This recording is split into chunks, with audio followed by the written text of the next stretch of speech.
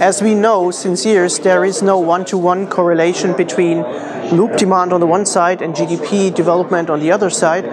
We know that loop demand tracks GDP growth, however, in wider swings. But it's interesting what we have seen during the analysis of the loop market in 2015. We just completed the market analysis in our intelligence department.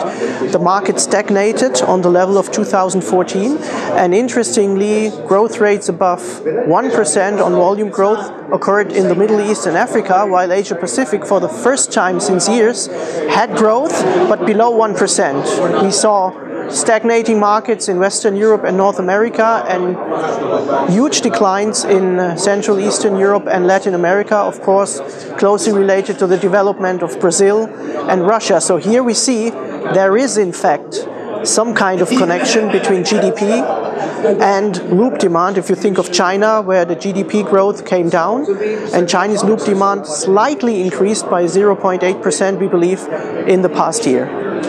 At Fuchs Competitive Intelligence, we identified, I would say, 6 current trends with regard to the competitive landscape in these days. And I could briefly name them to you if you want. The first trend I would call retraction from niches, if you want to say in this way. The big major oil companies of the old world with loops businesses connected retracted from, on the one side, niches, but also for some companies, the loop business as a whole, per se, is a niche. And if you think of examples like Shell some years ago,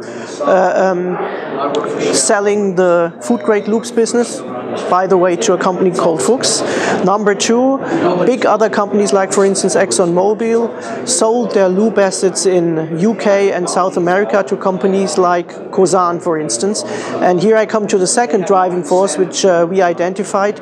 New companies entering the market scene, like Cosan, the biggest sugar and ethanol producer, which was not related to the loops industry many years ago, bought these assets. A third trend is, for instance, a restructuring of majors. We have seen that many major loop companies put up their loop business as standalone units, if you think of Gulf Oil or Pertamina.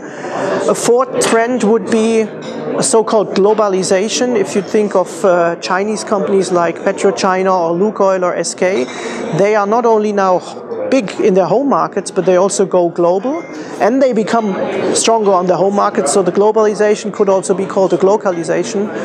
Fifth trend I would call is a trend with regard to private equity. I mean, there is private equity coming in, big equity funds like Warren Buffett buying companies like Phillips 66, and so let's make it 5. There are a lot of other trends. So there is a lot of movement in the competitive landscape, chances for independent blenders, but also fiercer competition. It's interesting you're asking me on sustainability because, quite frankly speaking, in preparing for the chairing of this conference tomorrow and for the moderation, and also because it's the 20th anniversary of the ICIS conference, actually I went back in time to see what was going on in the past 20 years, and I found a presentation 17 years ago in 1999. In fact, I think I even have it with me, if you bear for me for a second. Yeah, it was a presentation in 1999 called Environment, Sustainability in the Base Oils Industry. And my point is actually, if we're honest to ourselves, what has changed with regard to sustainability in the past 17 years?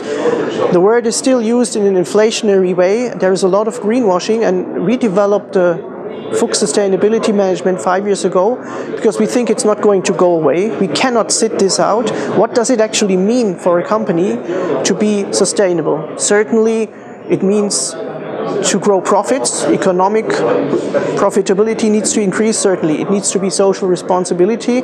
Certainly, what do we do for our employees and for the society? But the true sustainability comes in the ecological sense. Our products, the DNA of every loop company, the products need to be sustainable. When is a loop product really sustainable? We are trying to measure this, and we are trying to put some value to this, because we believe what you cannot measure, you cannot manage, and what you cannot manage, you cannot optimize, and true sustainability cannot be done or accomplished by one company alone. It's an industry effort. So we are moving on, and we are working on this.